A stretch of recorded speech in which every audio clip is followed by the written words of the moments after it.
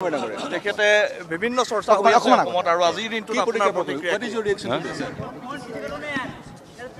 after fighting for 34 years, we have been waiting for this historic day, and we are today really happy to sign an accord with the government of India. Hopefully, this agreement or the accord will usher in a new era, an era for peace, harmony and development. But you had different demands altogether when you were fighting. But today you considered two demands which are much lower than what you anticipated. So what do you think about that? It is a kind of compromise on your part or on the part of NDFB? No, we are happy to sign today. Very happy today. Kiyono homoyor aban krome ami ahilu hanti prokiyat bhag loboloi aru আমার বিশ্বাস আছিল আমি যিখিনি বিচাৰিম হেতু পাম বুলি আৰু হেতু পাইছো আমি সাকসেসফুল বুলি আমি ভাবিছো Thank you. They waiting for that day then today because আজি খুব আনন্দিত আমি কি ভাবিছিলো ৰাইজে কি ভাবিছিলো এটো মানে it came into a reality. We have been fighting for many years, but we believe the modern politics. Now the people's want peace. Manu sobo rice amar boro hore shanti chahiye and peace and development. So we respect their spirit.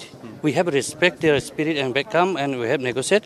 And now today, first time. Now it is a very historic day.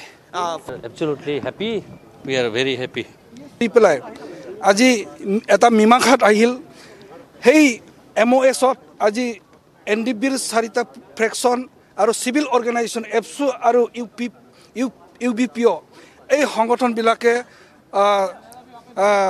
আজি চাকৰিত কৰিলে হেতু এটা ডাঙৰ ঘটনা এইটো চুক্তিৰ পাছত অসমত আৰু বড়ো অঞ্চলত কোনো ধৰণৰ সহস্ৰ সংগ্ৰাম কৰা কোনো সংগঠন নাথাকিব আৰু এটো এটা মানে উল্লেখযোগ্য ঘটনা শান্তিপূৰ্ণ আমি বিচাৰিছিলো এই শান্তিপূৰ্ণ আমি পাম বুলি আশা কৰিছো Just now an agreement has been signed by all the stakeholders of Bodo community, ABSU, All Bodo Students Union and NDFB in presence of Honorable Home Minister of India, Amit Shah ji, and the Chief Minister of Assam, Sarwanand, and the Chief of Portland Territorial Council, Sri Hagrama Mohilari.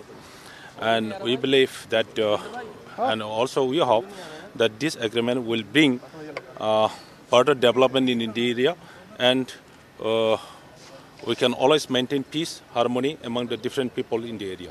Itu eta itihaসিক eta চুক্তি হয় আমি প্ৰথমতে আজি এই মুহূৰ্তত অসম চৰকাৰ ভাৰত চৰকাৰক ধন্যবাদ দিছো যে দীৰ্ঘদিনীয়া বড়ো সমস্যাটো আজি সমাধান কৰাৰ কাৰণে আৰু আজি বড়ো জনগোষ্ঠী হিচাপে আমি সকলো আনন্দিত কাৰণ 34 ইয়াৰ্স যেটো NDB মুভমেন্ট আৰু দীৰ্ঘিয়া দুনিয়া যেটো বদলেন মুভমেন্ট নিখিল বড়ো ছাত্ৰ সন্থা আমি একেলগে বহি আজি ইয়াতে চুক্তি সাইন কৰিছো ইয়াৰ মূল উদ্দেশ্যই হৈছে আমাক শান্তি লাগে শান্তি প্ৰতিষ্ঠা কৰাৰ কাৰণে আমি সকলোৱে একে মুখে একে কথাৰে আমি আলোচনা কৰি প্লাই আজি ইয়াত চুক্তিত আমি সকলো স্বাক্ষৰ কৰিছো আমি আশা কৰিছো আজিৰ যেটো চুক্তি এই চুক্তিত যিবিলাক দফা আজি সন্নিবিষ্ট কৰা হৈছে এই দফাটো পৰৱৰ্তী সময়ত ভাৰত চৰকাৰ অসম চৰকাৰে আখৰে পালন কৰিব ABSU পৃথক ৰাজ্যৰ দাবী পৰিহাৰ কৰিলে নেকি সক পৃথক ৰাজ্যৰ কথাটো এটো আমি আলোচনা কৰিম ইয়াৰ কাৰণে সময় আছে যে গৃহমন্ত্ৰীয়ে